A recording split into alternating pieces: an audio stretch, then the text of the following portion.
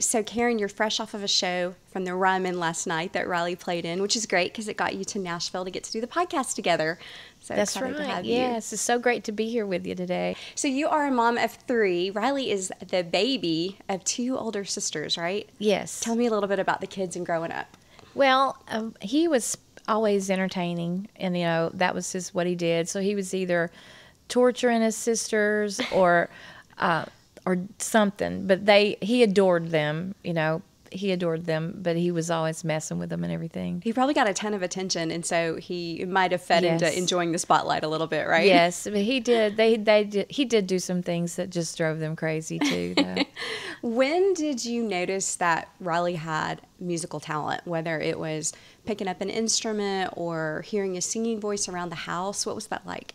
Well, he could always sing, and he always made up new versions of songs. He still calls writing songs making up songs, so he's still doing it. But once we were on a trip a few hours, and he made up new verses to "Oh My Darling Clementine" all the way there.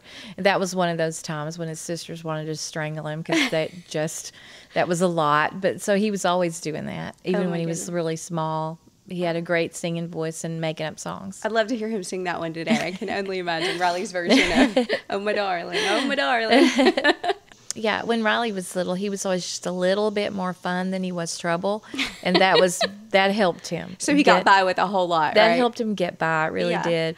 One thing he did was there was a bird nest on the porch outside his window, and it had eggs in it, and we asked him to leave it alone, because he was kind of fascinated with it, and he was pretty small, and he couldn't leave it alone, and the eggs got broken, and so he did get an egg from the refrigerator and replace it in the nest for the bird egg. Who found it or realized what had happened? I think his sister did. Yeah. Like, Mom, look what he's done. So the egg probably looked nothing like the No. others were just little small, Yes.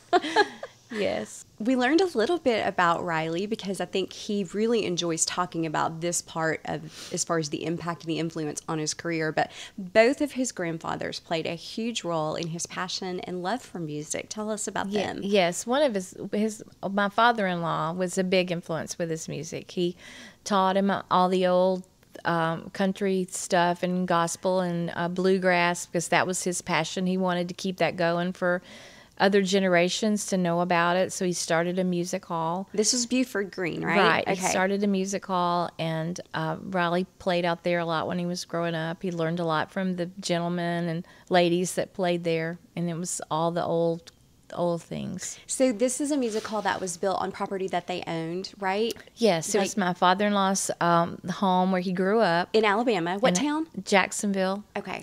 And it was just a little group of pickers to start with, and then it just grew.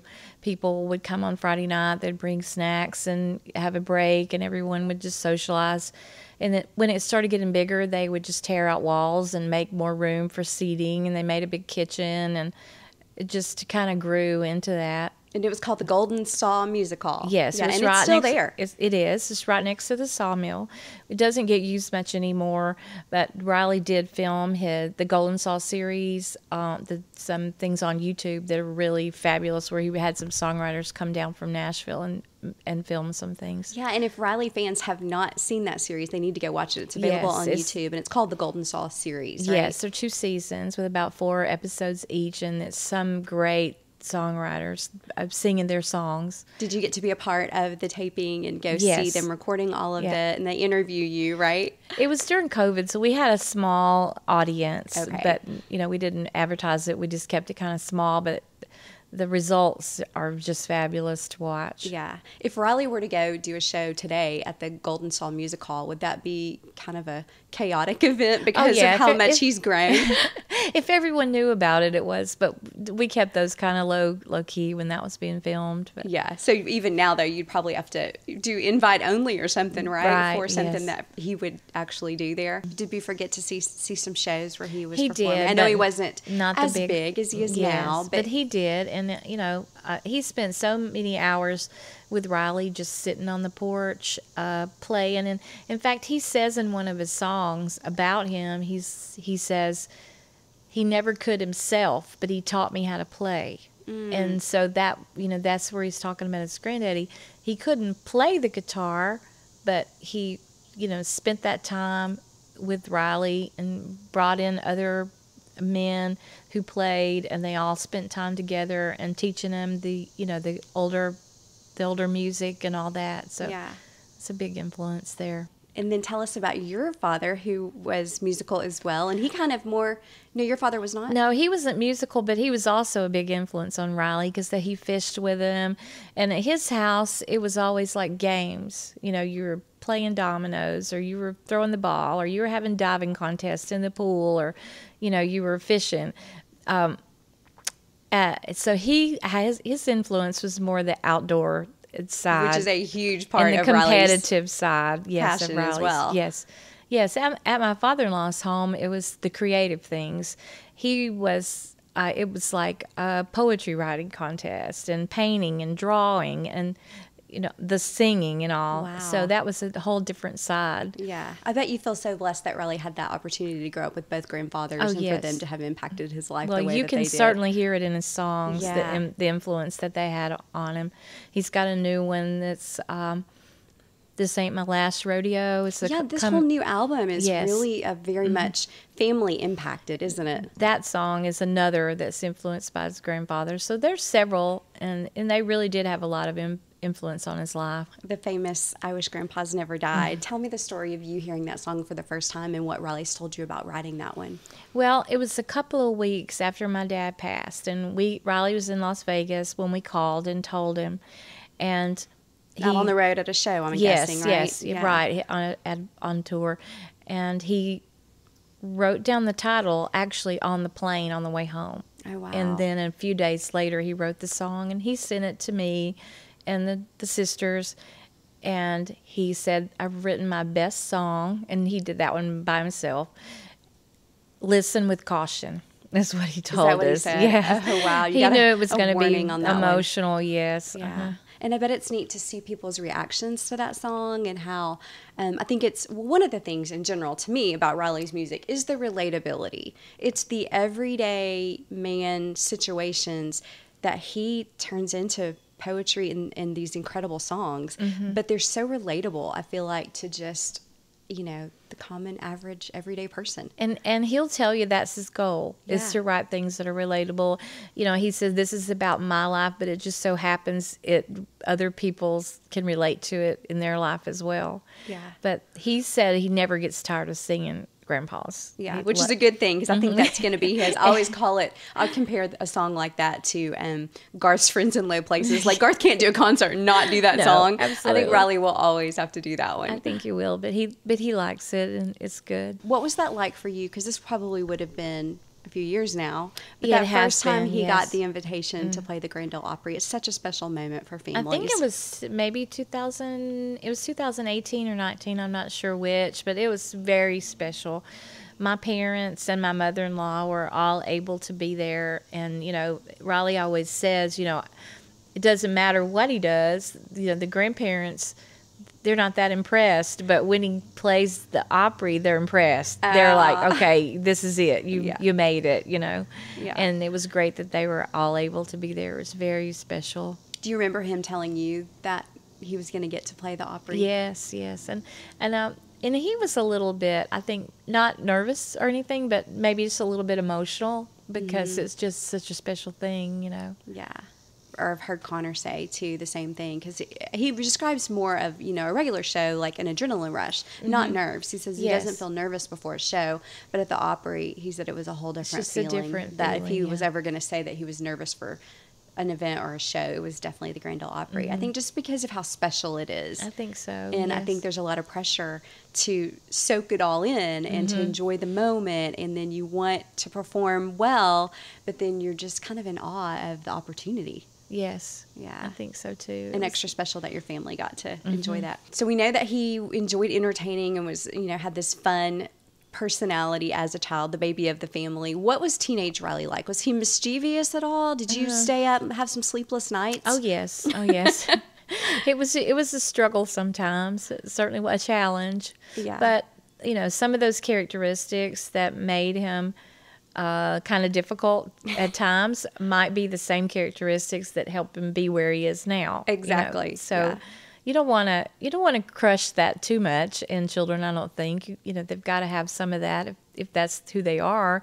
And so he was a little oppositional. Yeah. And, a little sneaking out and things like that. But Did you ever have the moment of like waking up and going in the room and he wasn't there and he was supposed to be? oh yes, we did that. And he, the pillows are all under the cover and it looks like he's in there, but I check it and he's not. So, usually every night he would just feel me in there touching his feet to make sure he was in the bed after that. But yes, he tried all the tricks. Oh, that's so funny. And then he had not only you, but he had the two sisters that were a little bit mother hen over him, right? Yes, that's right. He probably couldn't get by with a whole lot.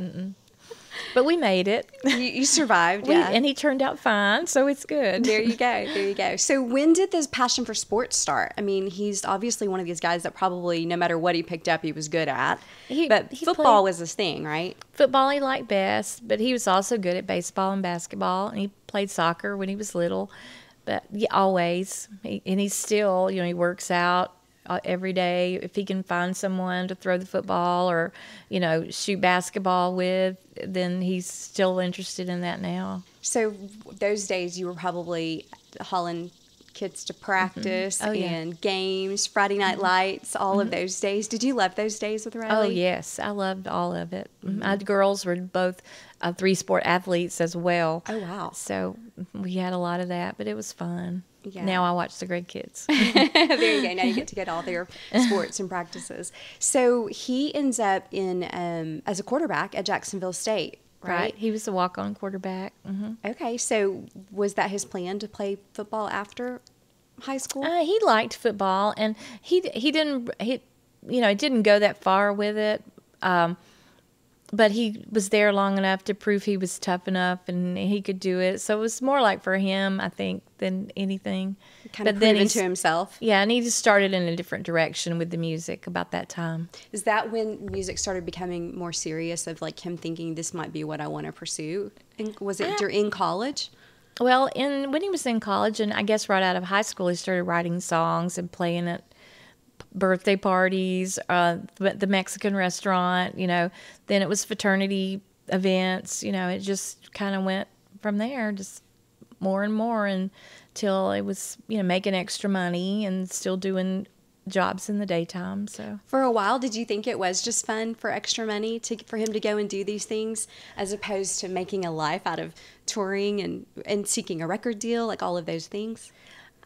Well, I'm not sure he saw all that coming, really. I could think at some point he probably thought he could make a living writing songs, but I don't know that he actually had a plan to do this, full time and have a record deal and all that. It just kind of happened over a slow period. Yeah. And him taking part in the reality show Redneck Island kind of was also a catapult, wasn't it, a little bit for... well, Steve Austin did share his little clip of singing, and a lot of people followed him. So I don't know that they connected that with the music all that much, but it helped him gain a following. Yes, for sure, and then after right? he was singing, they're like, "Oh yeah, you're on that show."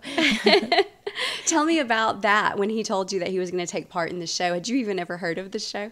Oh no, we had never heard of the show, but we did watch a little of it, and I just kind of talked to him about, they can make you look any way they want to, you know, and how it is with reality. I would think as a mom, you would be worried about what they do, Yeah. with his reputation and that type of thing. But he did it, and then he won, and he wasn't going to do anything too crazy because he knew his grandmothers were going to be watching the show. Those were the filters, yes, absolutely. And he even said that. So but it turned out to be fine. It was cute, and everything, and he won some money, and that was good. But I think it's interesting because there are people who have been on reality television shows, whether they were talent-based or just, something fun and adventurous, that that's kind of part of their identity. But I feel like even as saying this in the podcast, people are like, oh yeah, maybe he was on that show, or they didn't know at all.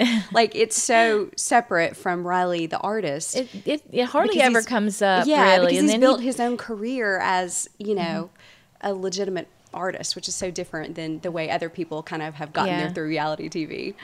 Yeah, he was more excited about the money that he won. And then after he was there for a while, he was like, well, I might as well just stay and win this, gone this long. Yeah. Tell me kind of the next step. So he does the reality show. He definitely gains a social media presence. At what point did things turn more serious? When would you say that the legitimate Riley as a touring artist got going? Well, he just played shows. Every week he played 3 or more shows. And he just built a following that way. And it was larger and larger venues, selling out. And I guess when he was playing a show in Birmingham at Iron City, he sold the venue out 2 nights in a row. And it was like, hey, this might be going somewhere. At that point, did he even have like management, full band, like No. all of the things? When he had a sort of a band, but it wasn't always the same ones, back then. But so it was really him. He had a grassroots effort of growing this, booking his own shows, and it grew so much that he was selling out venues. Yes, Wow. yeah, and larger and larger. Yeah, that's pretty fun. Was that fun to watch and to be yeah, there? it was great. And then, so by the time he did come up here, he had such a following that he was attractive, I think, to the labels. Yes, yeah. And they had done their research, and they knew and he knew who he was as an artist. He knows his fan base, and he knows what they like, and so there were a lot of advantages, I think. Yeah. Even today, I think one of the things that's interesting that you told me is Riley doesn't say no to shows. Like, Not he really. keeps that calendar booked.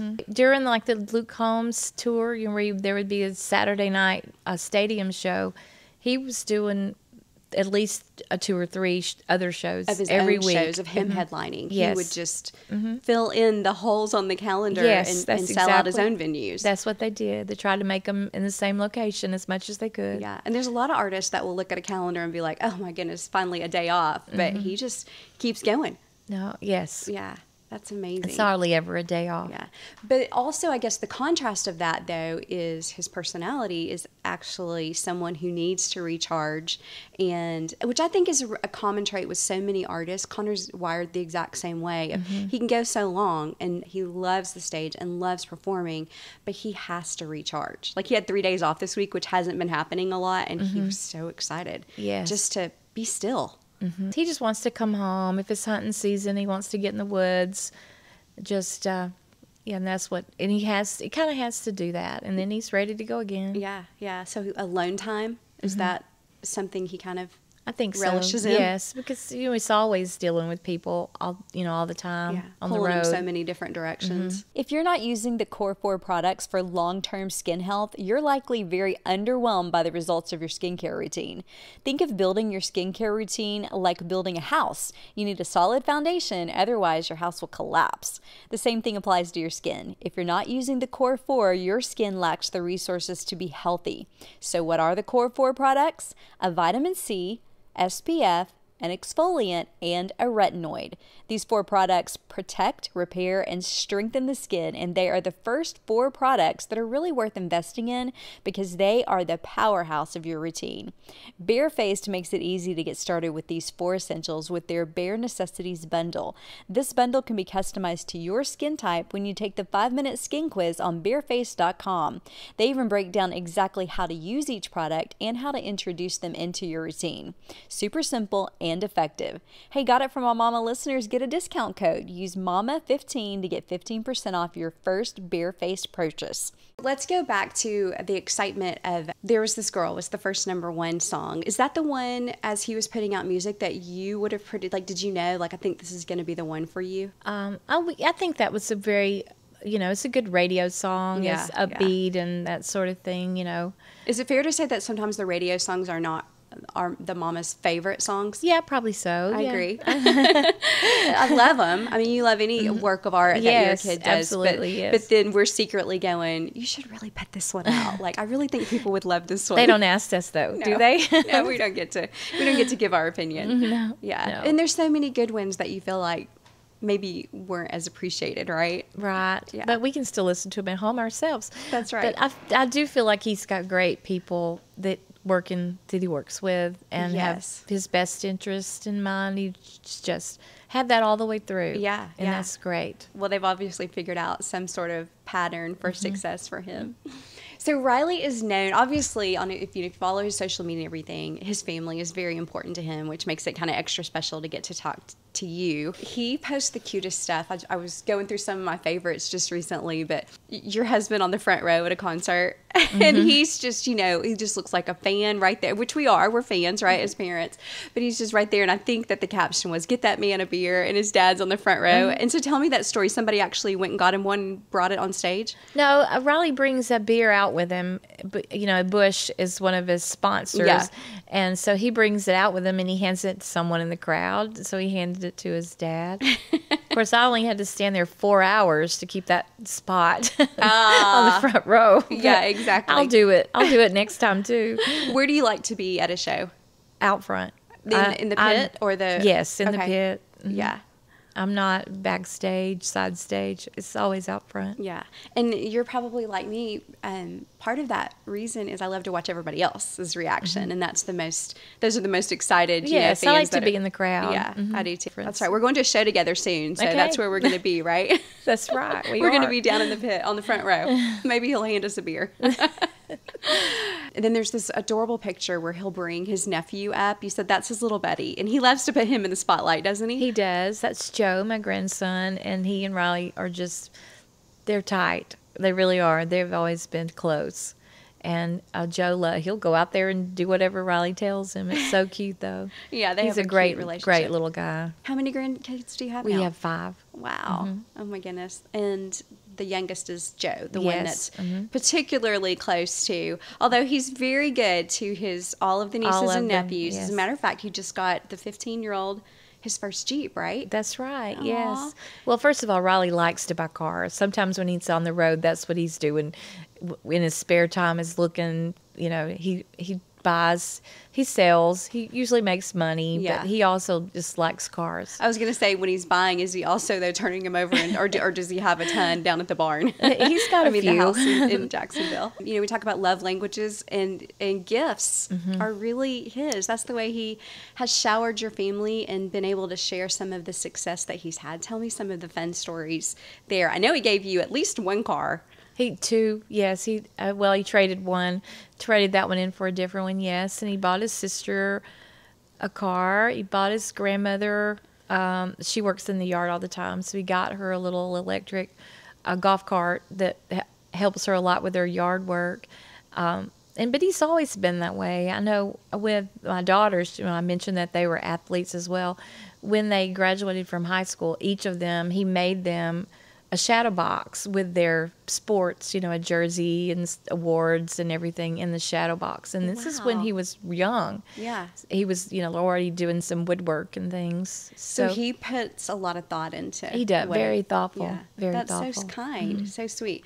But I think my favorite gift he's ever given you are actually farm animals. Tell us about that. He did buy me a goat for my birthday one time, yes. Okay, is this a welcomed gift, or are you like, okay, wait a minute? I'm not sure, but it was a thoughtful gift.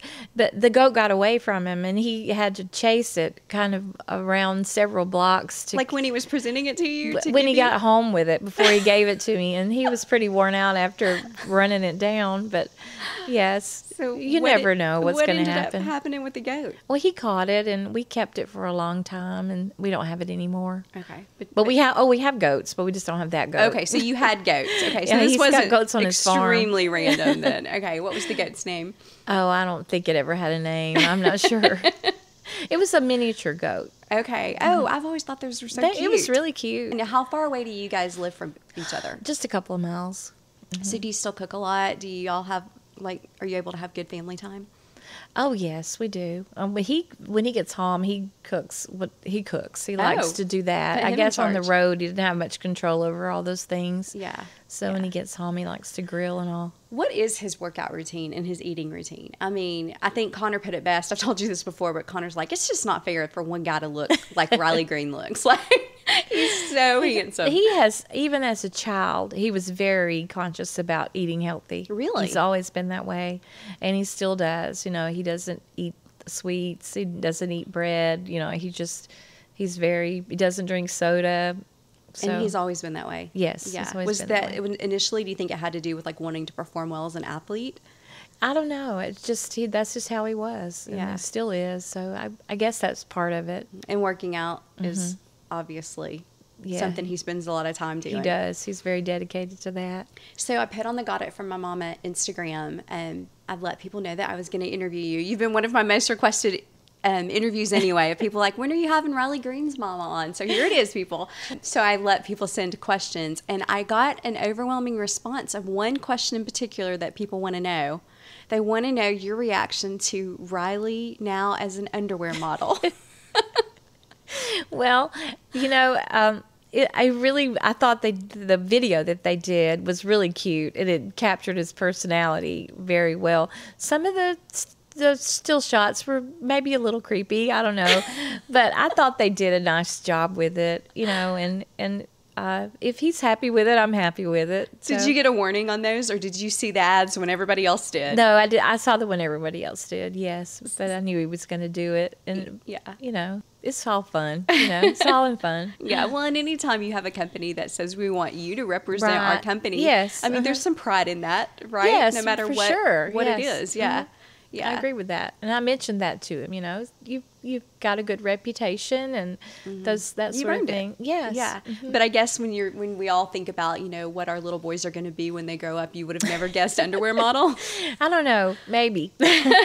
He originally wanted to be the quarterback for the Dallas Cowboys. That was his first. And every time when he was small, he had on a Dallas jersey. Troy Aikman, you know, that was his thing. He was Yeah. a big Dallas Cowboys fan. Well, and then he did get to be a quarterback in college, so not everybody Yes, can say that. that's right. So yeah, who knows what would have happened if he hadn't picked up that guitar? That's for sure.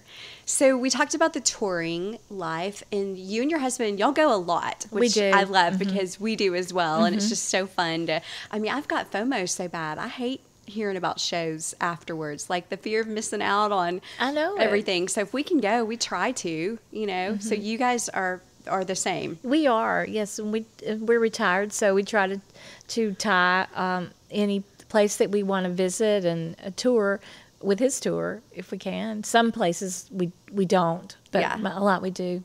Like an ideal situation, just like for us, like if he plays on a Friday night, then we'll stay the long weekend and try see to what's see there. the area. That's And what we do. Yeah, it's kind of motivation to see different parts of the country, and then the bonus or the icing on the cake is actually getting to see the boys perform. right? Yes, we went out to Jackson Hole.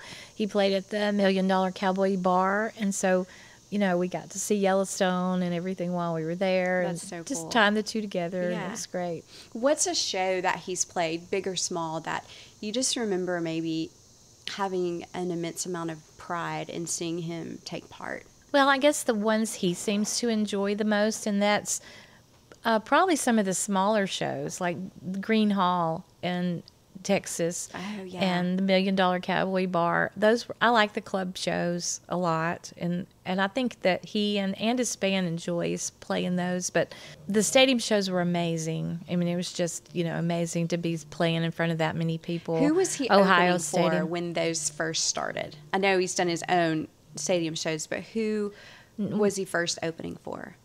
Well, he opened for Luke Bryan in some large venues, but Luke Combs was the stadium tour The one he that did he's- this year. This year's stadium Yeah, tour. and, Okay. and one show with Morgan Wallen he did at Ohio Stadium. Did you get to go to that? I did. Yeah, I bet that was It fun. was really Crazy amazing. audience. That was like 70,000 people or something like that. Yeah. I don't know. Well, who was the first slot that he got? Like, for example, Connor got to open for Thomas Rhett this past summer, and that was his first big invitation to go out with a bigger artist to open for them, and that was so thrilling for our family. What do you remember about that stage with Riley? Well, at first it was Brad Paisley, Oh. and that was large, like amphitheaters. And then Dierks Bentley, those were like arenas and amphitheaters. And then Luke Bryan was bigger crowds, and Jason Aldean for a little while. And before COVID, cut that short. Yeah. And then the Luke Combs, that was the stadium shows. So Let's talk about some of the accolades and what that was like for you to see him honored. I know it was during COVID, so it wasn't quite the same as it would have been if you'd gotten to sit there and see it. But he was named New Artist of the Year for both the ACMs and the CMAs, right?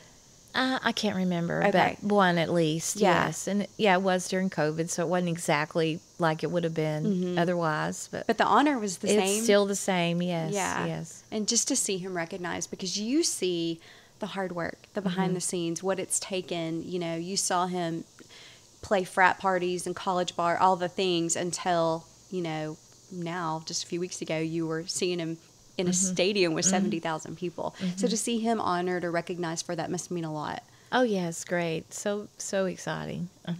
Yeah, he was always up to something, you know. It was just entertainment mostly for everyone. In the high school days, a little sneaking out of the house kind of thing. Yes. Yeah. Yeah. Well, we live in a little college town, and there's, you know, a little more to get into with that. For sure. With that setup. But I saw a video not too long ago, and I don't know if it was from this year or last year, but you never get any warning when he's about to bring you out on stage. Never. So you have to be on your toes, right? Yes. Yeah. So I saw the cutest video of you and your husband dancing on stage. Was that your anniversary? He brought y'all out? It was, and the only reason we were backstage is because there had been a tremendous thunderstorm right before the the show. In fact, it was delayed about an hour and a half before the show actually started, and it was wet and it was muddy, and so we didn't go out into the pit like we usually do. Right. So we were at side stage, and that was when we got brought out to dance. What did he sing? Oh, it was When She Comes Home Tonight, you know. Yeah. So it was sweet. And then he did it again just recently for your birthday, right? Yes, we were in Philadelphia, and I never know what's going on. He took me out on stage. He always puts on a cowboy hat when he does Should Have Been a Cowboy. Yeah. And so they are, you know, dragging me out there, and he says, I need your hat. So he wears my hat during the song. But So cute. Yeah, he loves his family. You never know what's going to happen. keeps you on your toes. Tell me about the new album. I know you're excited for it. This is going to be his sophomore album, which is crazy because I feel like he's been doing this for so long, and this is really just the second album. It's had a lot of EPs, though. Yeah, a lot of stuff in between. He keeps everybody, the fans, fed, as we say, right, with new music coming out. But this will be the next full-length album. Right, and I've heard some of it, not very much. I usually hear the songs when everybody else does, when I go pay my $1.29 and buy them on iTunes, just like everyone else. Yeah. But I did hear a few of them, and then he's going to put out a couple more of them before the album, and they're all so good. I love all of it. What's your favorite duet that he's done? Like a collab with someone? I like the one he did with Thomas Rhett. It's a cute song. Yeah. They're all good. And then he's got the new version, A Different Round Here, out, yes, right? with Luke Combs. With Yeah, Luke, I really like that because So that's a great song anyway. What's the next thing coming up for Riley that you're excited about? Well, he's going to have his own tour starting in February. That's so I think exciting. it's like February till June or something like that. So I don't have the locations yet. You're I'm waiting on the trying calendar. to figure out how I can get a hold of those so I can start planning my life for next year. Yeah, exactly. Yeah, all the traveling. What parts of the country are you going to get to see That's this year, right? What would you say that Riley got from his mama? You knew I was going to ask you that one. Dear. It's so funny. It's always the guest's most dreaded question, but I love it the best. So, Maybe some of that stubbornness and that oppositional attitude that he can have sometimes, which also makes him determined. yeah. And maybe being funny. Yeah, He's funny. For sure. Yeah, I definitely think so. So some of the humor and then the stubbornness, which, you know, is probably one of those things like me. Sometimes when you're parenting, you're just like, well, I can't really say much about this because I'm seeing myself in you. Exactly. But it also means you can kind of toe to toe if you have to. Yeah. You know. Give them back their own Yes. medicine a little bit. Yeah. Okay, so our next plan is we're going to go to a show together. Connor and Riley do play together soon, That's coming right. up, which I'm so excited about. And then, but we're going to find a show that we can go, and we're going to be in that pit together. Yes. So I'm fans looking of forward to Riley that. Green, look for us in the pit. It's great to talk to you. We'll be there. Thank you, Jennifer. I enjoyed it.